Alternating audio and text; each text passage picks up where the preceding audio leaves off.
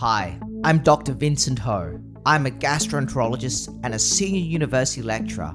I'm also the gut doctor. Have you ever wondered why you get heartburn or why you feel a bit of food coming back up into the mouth shortly after you eat? Today, we have a great animation covering acid reflux. Hope you enjoy. The story of reflux disease is an interesting one. We know that gastroesophageal reflux disease is a chronic, relapsing condition in which the reflux of stomach content into the esophagus and beyond can provoke symptoms and complications. There are multiple mechanisms that contribute to the development of gastroesophageal reflux disease. In order to better understand these mechanisms, let's first talk about what happens with digestion. The esophagus is a long, muscular tube that carries food from the mouth to the stomach.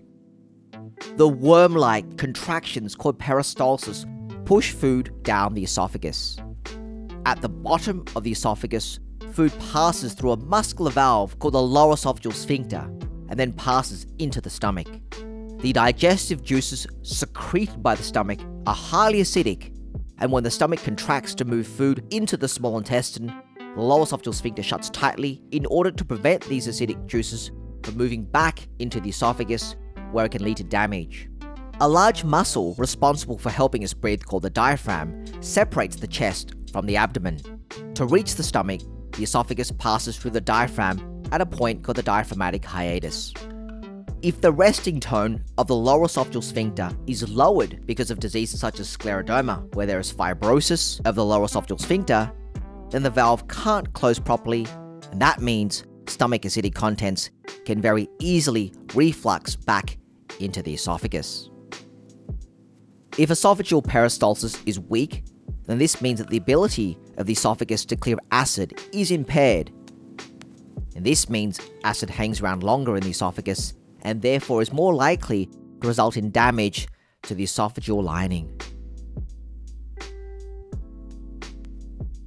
The most common mechanism for reflux for most people is transient relaxation of the lower esophageal sphincter.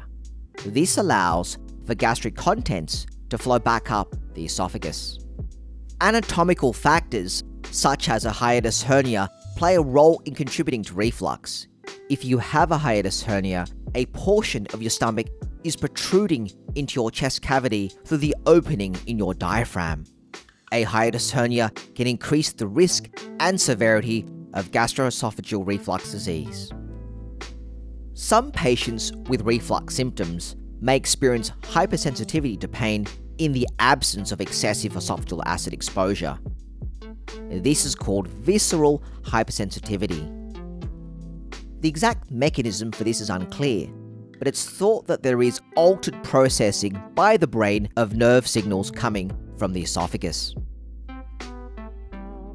Finally, we know that the ability of the esophageal lining or mucosa to withstand injury is really important in the development of gastroesophageal reflux disease. The cells that line the esophagus try to keep acid out by having tight junctions between cells and also having a way to neutralize any acid that diffuses back into the mucosa. One of the first things that can happen if reflux acid overwhelms the defenses of the mucous lining is that it can damage the junctions between cells, and acid can get into those spaces between cells, leading to further damage. The acid exposure can damage the esophageal wall and cause erosions. The esophagus may scar and narrow, resulting in strictures. In some patients with chronic reflux, the cells that line the esophageal wall are transformed, resulting in a precancerous condition called Barrett's esophagus. I hope you've enjoyed the animation. Make sure you subscribe to this YouTube channel if you want to learn more about the gut, and check out our social media links down below. You'll find a lot of useful content on my website, gutdr.com, and I'll be producing new videos regularly. Thanks for watching, and I'll see you next time.